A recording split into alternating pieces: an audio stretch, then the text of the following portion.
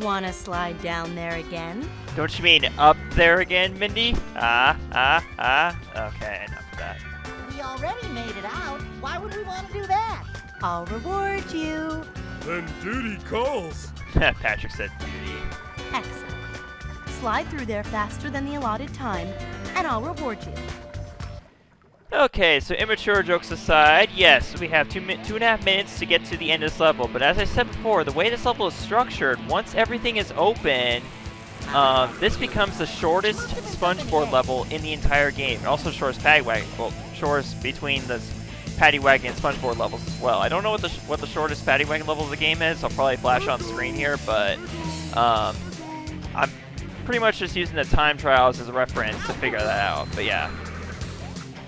So, at any rate, basically, your path is actually going to be really, really quick. Like, beating this level is going to be really, really quick once everything is open.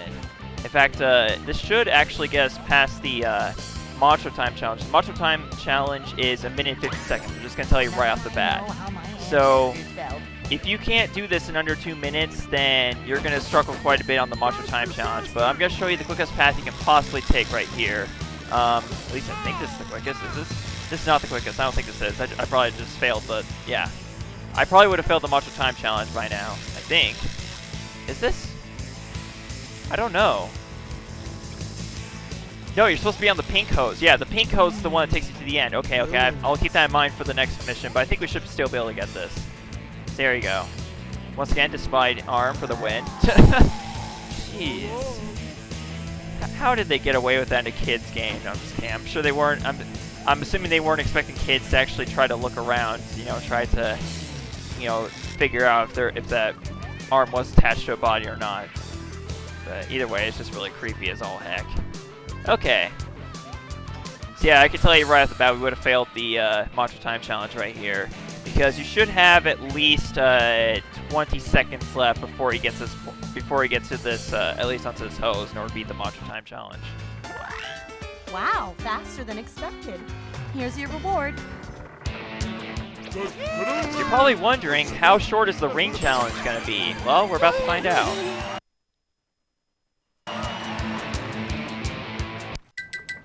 Are you up for another challenge? I think we've jumped through enough hoops for you, Mindy. Aye. Then how about jumping through rings instead? For some reason, this is actually my favorite line of Mindy's in the entire game. I have no idea why. I'm just saying. I just think I think that was a really good comeback of Mindy right there. All right. Mindy, are you gonna speak? Okay, apparently not. Great. Jump through the rings up here as you slide. You have a limited time to get through each ring. Get through every ring, and I'll give you a reward. Just try to imagine that I had a Mindy voice there. There you go. Okay, but yeah, seriously, this is the shortest ring challenge in the game with 46 rings. Actually, I don't know about shortest ring challenge. I'd have to look that up, because let's just say that the ring challenges that are present in SpongeBob and Paddy Wagon levels are not the only ring challenges in the entire game. But this ring challenge contains 46 rings that you have to go through. And they do not take you through the shortest path, at least I don't think so. But they do take you through a fairly short path to the end here, so. But one thing that's different about these rings is that they actually move. Yes, these rings will move vertically up and down to, I guess, to sort of add some challenge. So I think there's also some that move horizontally as well. So be prepared to deal with stuff like that as you do this one. I guess the ring challenge is going to be short either way, then I guess they figured they have to add some form of challenge to it. So yeah, just staying on the pink host is all you have to do in order to get the Macho Time Challenge there. But yeah, this is the path that I took, actually. Weird. Okay. Now, they're going to make you do a very, very crazy jump right here, but it's not that bad to make. And then it will finally lead you to the end. So there you go. So that's pretty much the ring challenge for you in Google Eyes and Smelly Knickknacks. So there you go. So this is what we're getting, y'all, instead of the big, you know, sea creature uprising that we got in the actual movie against the Cyclops. But oh well, not that big of a deal. So I think I'll go ahead and throw in the Macho Time Challenge since it's gonna be really short, you know, at least in this episode. Might even throw the next level in, because guess what? The next level is a boss level. Spoiler alert. Apologies if that was spoilers, but there you go. There's the end of the ring challenge right there. I guess practice makes perfect. You've earned this. Why, thank you, Mindy. Let's see how many Goofy Goober tokens is that.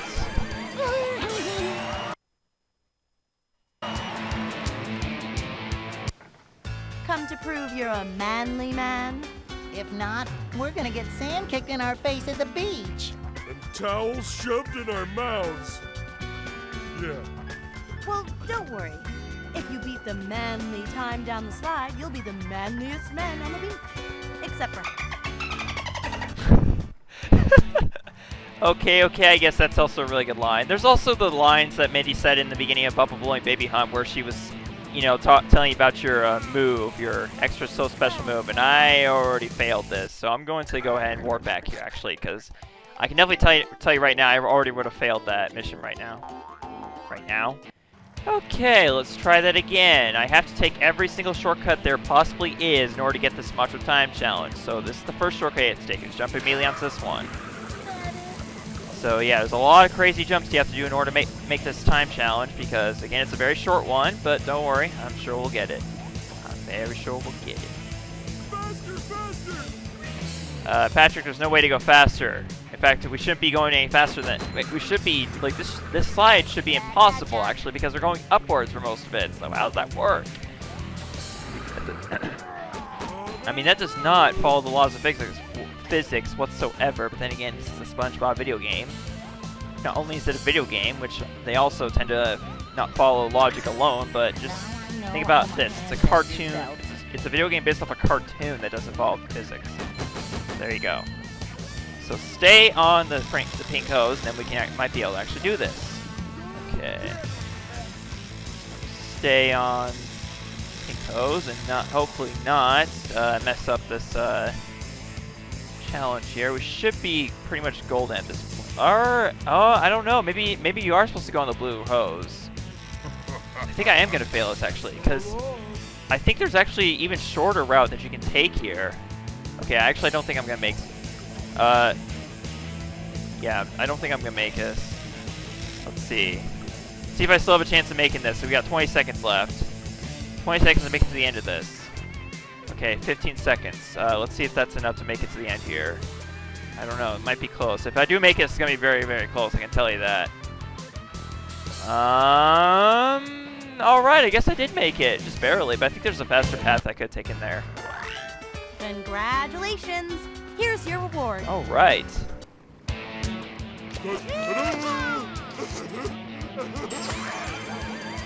And that, my friends, is all the SpongeBob levels in the entire game. All done. You've come back here looking for more stuff? I'm kind of getting used to the place. Great! Then go ahead and beat your best time. Yeah, who wouldn't get used to this place? I mean, like, think about it. This is practically a lie compared to the movie because there's sea creatures that are living happily in aquariums. Did you see any sad faces on those sea creatures in there? I don't think so. Anyways, that aside, I'll meet you guys in the next level, which once again is a boss level. And we got plenty of time for it, so I'm gonna go ahead and do it. And so, after escaping the hideous fate that awaited them in the clutches of the Cyclops, SpongeBob and Patrick find themselves standing on the beach, staring out at the vastness of the ocean. How are we gonna get back to Bikini Bottom? I can take you there. Who are you? I'm not a lifeguard, but I play one on TV. Hooray! So, where's your boat? Boat? Hooray! Nothing can stop us now. Bikini Bottom, here we come. Huh? Unidentified object off the hind quarters. Bigger boot? But how? Did you miss me? Ah! Dennis! So yes, our next boss level is a rematch against Dennis. Yep, that's pretty much all it is. And pretty much my strategy is exactly the same as last time. Just reflect his moves back at them and you are golden. Once we get to Careful with the undertow around my thigh.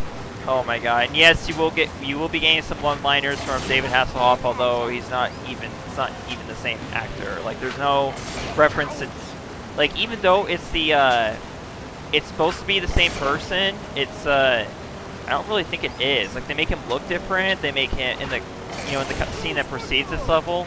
They also make him look like sound different too. Like, they have a different voice actor too. So. Been a while since I've had a sponge bath. Sponge bath? Did you just say sponge bath? Okay then. All right. You'd think this would be very painful for him too, because it's getting like those weapons he's throwing are literally stabbing his back. Like, he's getting stabbed in the back like every 3 seconds or so. Like, this is crazy.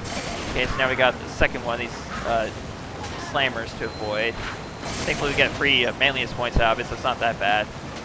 Marco. Yeah, these guys are a little more powerful than the ones in whatchamacallit, oh god.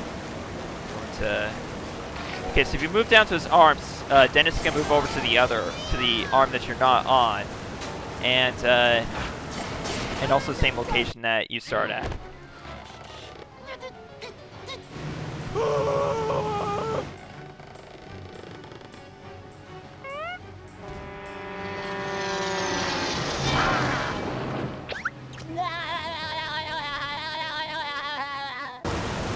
Oh, there we go. There's Goofy Goober token number 50. That leaves 18 left in the entire game.